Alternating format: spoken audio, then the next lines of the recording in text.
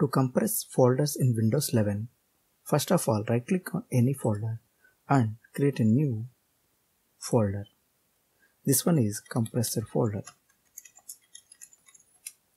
Now move your files to that folder and right-click on the folder and choose Properties.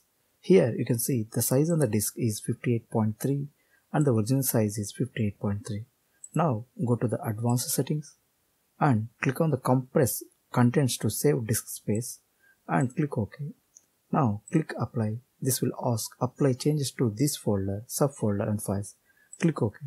Windows 11 will automatically apply these attributes, and when you click OK, you can see there is a arrow mark in the folder. This is a compressed folder icon. Now right click on here and choose Properties.